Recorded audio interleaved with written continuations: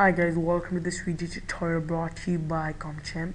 Today in this video I'm going to show you how to make a magnifying glass in Sony Vegas. By the way, it's my first tutorial of Sony Vegas Pro 9.0. Now first thing you want to do, open Sony Vegas and import a video by going to File and import the media. When your video is imported, right click. Okay, this is one of my tutorials. Right click on your track and say duplicate the track. It's gonna duplicate the track. Now go to track motion and increase the size. Increase the size. Now go to video effects, cookie cutter, circle center, drag it there. Now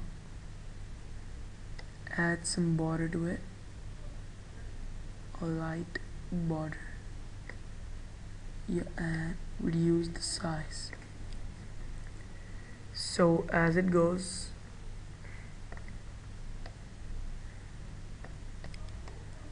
and say that.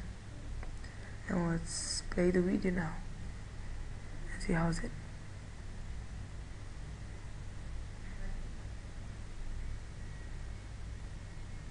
So it's pretty cool. Thanks for watching this video. Rate, comment and subscribe.